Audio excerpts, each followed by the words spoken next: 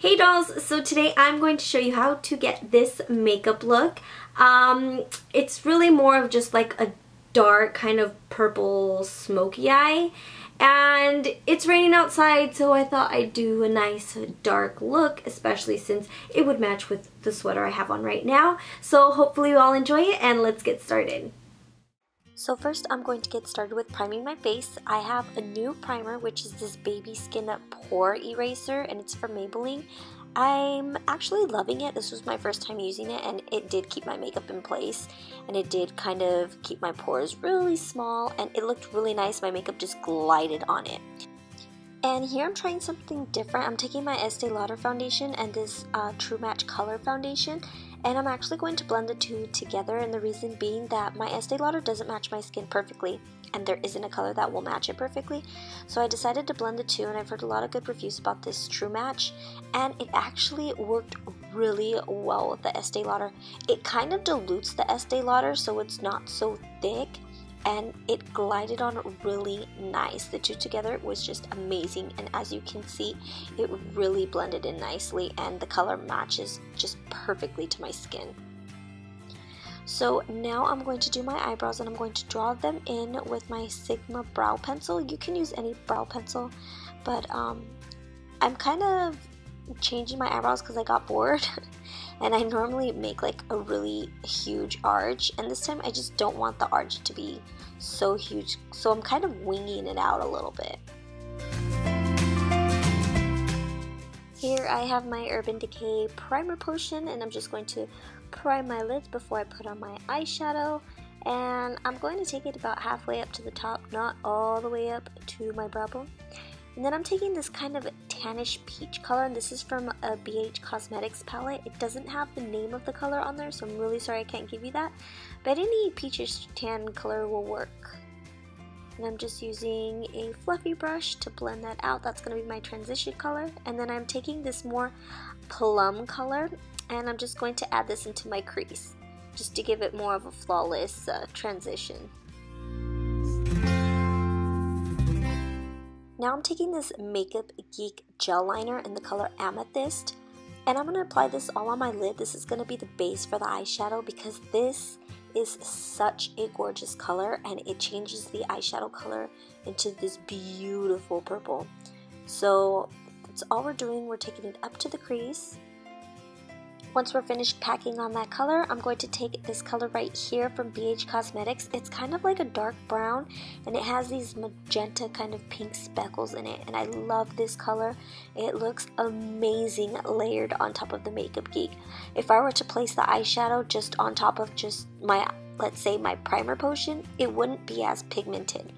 So it looks a lot more vibrant once you layer it on top of this gel liner from Makeup Geek. I just love it. So now I'm blending out the edges, trying to give it a smooth finish, and then I'm going to take my fluffy brush and just blend it a little bit more.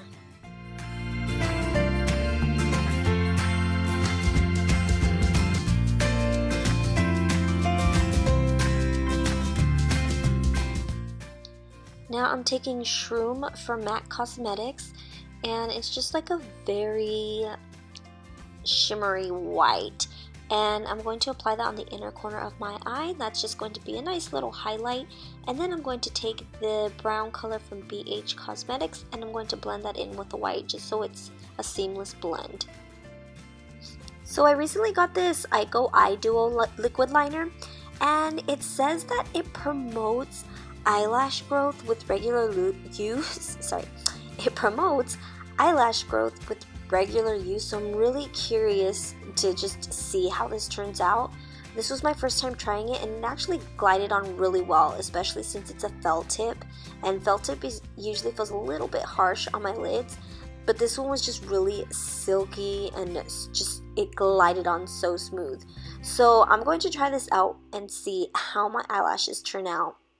And I'm also taking this Eyeko Eye Duo Mascara, lengthen and it's strengthened. And I thought it was really interesting because it's not in your normal mascara tube. It's like in a squeeze tube, which is pretty awesome because we know how annoying it is when we have to just rub that little brush around in the tube to get the excess mascara to get back on the brush. So I thought it was really cool. You could just squeeze it when you're running low and it can apply onto the brush.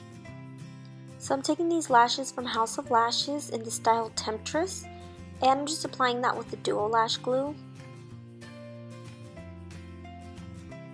Then I'm going to go back with my eyeliner once the glue has dried, and I'm just going to give that finishing touch just to make sure none of the glue is visible.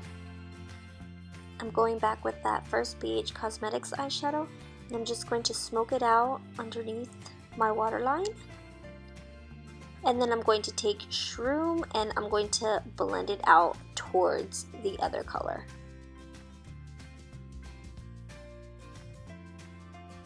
Next I'm taking this peachish, kind of whitish eyeliner and I'm going to add that to my waterline. I didn't want to use white, I wanted it a bit more subtle. And then I'm taking my mascara and applying that below. Now I'm taking this Sultry Shimmer Cream. I am obsessed with this thing. It's like a buttery cream. And I'm going to use this kind of for a subtle contour. And this thing is incredibly easy to blend. All I had to use was my finger and you can just see what a flawless finish it leaves. It feels like butter. And I'm taking this cheeky powder blush. This is more of like a kind of a peach color. I didn't want to do pink because I felt like it'd be too harsh for the look. And I'm just applying that on the apples of my cheeks and up to my cheekbones. And I'm going back with Shroom and just applying that as a highlight color. That's what I love about Shroom, is it's like a multi-use eyeshadow. It just gives a pretty highlight on the cheekbones. Now I'm taking my Vaseline Lip Therapy and I'm just going to use this to moisturize my lips before I get started on my lipstick. And I'm taking this Beautique lip liner in the color Currant. You can find this at Sally's Beauty Supply, although one of my subscribers told me that it's being discontinued, so I don't know what I'm going to do because I love this color. So once I've outlined my lips, I am going to take this color Lolita, and this is from Kat Von D. This is her liquid lipstick. I have been looking for this color for freaking ever. It had been sold out for months and then it came back out I think on Christmas and it sold out again. So I was really sad, but I managed to win an eBay bidding war with someone, so I got it for 28 bucks.